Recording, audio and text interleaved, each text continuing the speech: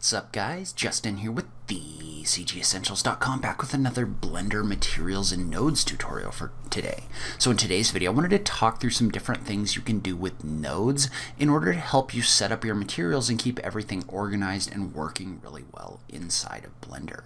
So as a lot of you know, I started off with SketchUp and I've been working with Blender more recently. And so one of the places I went when I wanted to learn more about the basics of how to use Blender was CGCOOKIE's courses. And so you can check those out by visiting the link in the notes down below, but they've got an entire library of courses that you can visit talking about everything from lighting to materials to, they've got a new one out on rigging right now, so that I'm currently going through, and it's really great educational material. So it's got example files you can download and follow along. So if that is something you're interested in, you can check that out at the CGEssentials.com/CGCOOKIE in order to take your Blender learning to the next level. So let's go ahead and just jump into it. All right, so tip one is going to be the obvious one that anyone that's worked with nodes for any amount of time inside of Blender probably already knows, and that is to make sure that you enable Node Wrangler.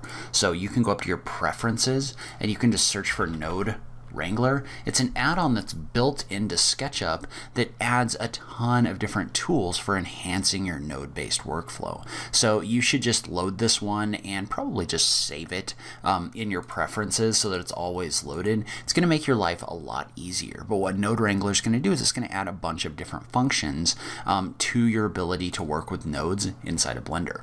So for example, if you look at the documentation here, there's different things for lazy connect, there's merging, there's just a ton of things that make these nodes a lot easier. So for example, let's say we wanted to add a material to this object right here, and you wanted to use a PBR workflow. Well, we would just tab over into the shading tab, but let's say we were to click on new and add this new principled shader. Well, what you've probably done in the past is you've probably dragged a bunch of your different maps in here and started setting them up, right? So for example, if I wanted to apply a brick material here, I've got some maps I downloaded from CCO Textures, but if I bring them in, I have to set them up all manually, right? Like you start dragging these in, and then you bring in things like your roughness maps, your ambient occlusion maps, other things like that, and you've got to set them all up, right? You got to drag them into these different tabs, and it can just be really time consuming. However, with Node Wrangler enabled, what you can do is you can just select your principled BSDF shader and just do a Control-Shift-T. You can just select these. You can click on Principled Texture Setup, and this is going to bring these in, and it's going to hook them up automatically. So it's going to check the names of these materials, and it's going to basically set them up without you having to do anything with them. So you can see how this has come in here, for example, and it's set up my displacement mapping without me having to do anything with it. It's set up my normal map, my roughness map, did all of that automatically. So that's something super cool that Node Wrangler can do. It's also got other functions in here, like let's say this was maybe unhooked, and maybe let's say that my normal map and my displacement map were unhooked and we didn't want to use them anymore. So you can just do an Alt-X in order to delete your unused nodes. So you can see how those nodes got removed because they're not actually hooking in here. There's a ton of different functions like this inside of Node Wrangler. I recommend flipping through the documentation page to see some of the other things. We might do a video on them in the future, but that's going to be number one. You really want to use Node Wrangler whenever you can. All right, so the next tip is to use node groups. And so a lot of the time what'll happen is you'll have different groups of nodes controlling something, right? Like this is the tutorial from my Wind Waker textures geometry nodes video that I did, and what we have is we have a set of nodes up top that control the things having to do with the splash around these objects. I will link to this full video in the notes down below in case you're interested, but these nodes control things having to do with the objects, right? And then these nodes down here control the things having to do with the water that's inside of here. Well, what we could do is we could take these and we could group them, because I was doing a lot of like scrolling back and forth between the top and the bottom. But we could just take all of these and select them and hit Control G. And so when we hit Control G, notice how we get this kind of like green color in here? That means that we're working inside of a group. And so now, if I hit the Tab key, you can see how this is minimized right here. So this whole thing is now contained inside of a node group. If I want to access it, I just select it and hit the Tab key. So we could do the same thing for these nodes down here. We could do a Control G and then hit Tab in order to do that? Well, now I could just take these, and instead of having them like way out here needing all that space, I could just kind of move them over, and my node group gets really manageable, really easy to change. Then if I want to edit one of them, I can tab in here just like this to see the entire node group. And so let's say that you have a few of these. So another tip that I have is to rename them or relabel them so that you can see what's inside of each group. So for this group, for example, you can select it and tap the N key on your keyboard. Well, notice how you're going to get information about that node over here. Well, what I could do is inside of the label function, I can relabel these. So instead of them saying node group, I could have one that says objects. Notice how when I change the label over here, it changes over here. Then I could have one down below that says water. So now I have a node for water. I have a node for objects, so I can see what each one of those are. So if you have a bunch of different node groups in here, you can label them using the properties. Note that you can adjust other things like the color as well. So if you wanted this to have different colors in it, notice how as soon as I did this, this color got a little bit lighter. So you can adjust that so that it's on or off. I don't use it a lot, but you might. All right, so one of the problems with this though is right now we can't adjust any of the values inside of this because it's all minimized, right? Like you could tab in here and then adjust, like let's say I wanted to adjust my noise up in here, for example, or my roughness so that I'm getting a different value for my waves in here. Well, I could tab in here and make that change, but that gets kind of time consuming. Well, what you can do instead is if you look at this, you're going to notice that there's a group input function right here. Basically what the group input function is going to do is it's going to set it up so that you can make a change to a value without having to go inside of your group. So for example, let's say I wanted to adjust this add value. I could just drag a node into the value function right here. Well, now if I tab out of this, notice how I can adjust that value with this slider. So what you could do is you could set this up so only the things that you make a lot of changes to show up inside of your group inputs. So for example, another setting, something over here that adjusts the roughness of these waves. Well, if I'm going to adjust that a lot, I can just drag another node right into that roughness right here. So now if I tab out of this, I have the roughness in a place where I can adjust it. I have the value in a place I can adjust it without having all that other stuff in here. So you can use node inputs or group inputs in order to really make your node something that you can adjust quickly without having to wade through all this extra stuff. All right, so sometimes you don't necessarily want to group everything, right? What you want to do instead is you want to create a frame that basically allows you to visually see the different parts of something, but you don't necessarily need it to be minimized like the groups function did. And again, this is something that they also talked about in the CGCOOKIE course in detail. So if you want more information on that, you can check that out. I will link to CGCOOKIE again in the notes down below. But basically what this does is, let's say that we want a frame that contains all of our images, right? So what we could do is we can just do a Shift-A inside of our shader editor. We want to go down to the option for layout and click on the button for frame. And so when we click on the button for frame, what that does is that adds what it sounds like. It adds a frame in. And notice how you can adjust this frame by clicking and dragging it right here. But then let's say we wanted to add some objects in here to our frame. So in this case, we want to add all of our different materials, right? Well, I can just drag those all into this frame like this.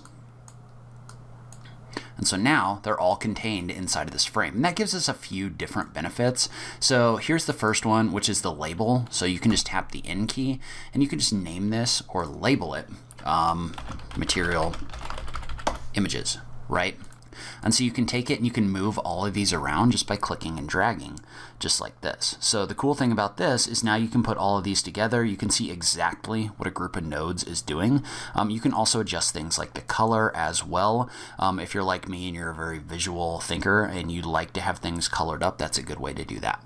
So one thing to note about this is right now, remember how I was clicking and dragging it around and it wasn't resizing before?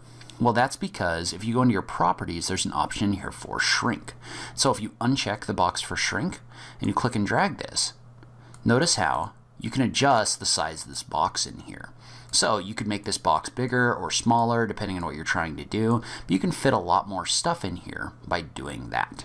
So in addition, you can also add frames inside of frames. So let's say, for example, that I wanted a second frame in here, and let's say that we wanted the second frame to have something like, let's say we wanted our normal and displacement maps to be in here. So what we could do is we could put this frame inside of this other frame, and we just label this normal /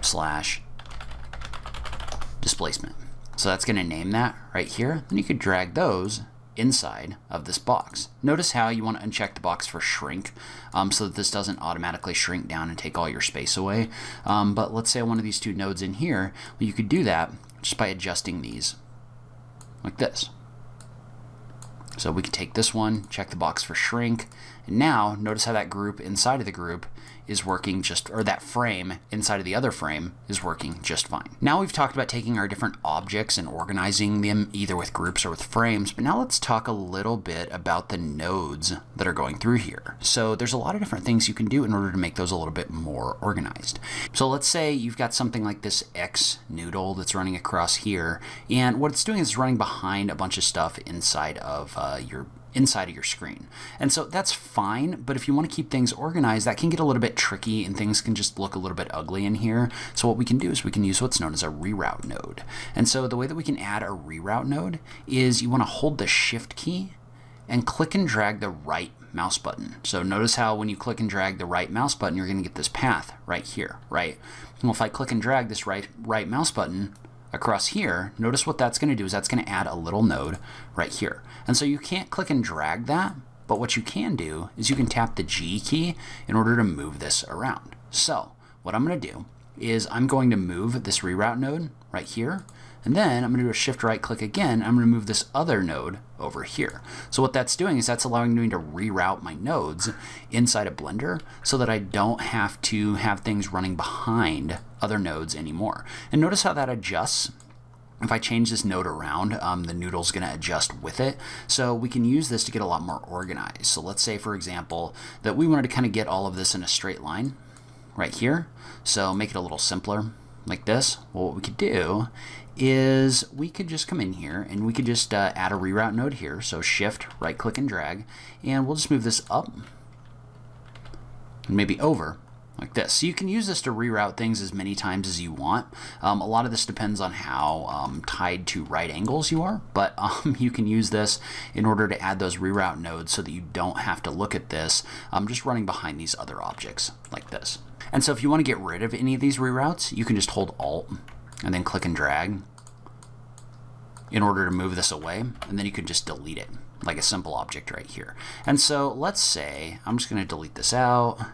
Let's delete these out just for a second. So I'm just going to hold Alt, remove this, just like that. So let's say, because this has two things coming out of our X value, right? So I don't know why I have a reroute over here, but we'll get rid of that. That has two things coming out as X value, and what it's doing is it's creating these two lines. That can be a little bit frustrating, right? But if they both are coming out of this point, you can hold the right mouse button and drag across this. Well, what that's going to do is that's going to add that reroute node over here. And so when we've got that reroute node over here, what that's going to do is that's going to allow you to connect or have both of these coming out of this reroute node right here. Well, then if we were to hold the shift button and right click and move this down, notice how this is a lot smoother, right? So it's a lot smoother because instead of having two lines coming out here, you just have a single line coming out of here, which can make your life a lot easier. So you can also select a reroute and just do a CTRL X in order to delete that as well. So one thing you might have noticed right now is that these nodes are all straight.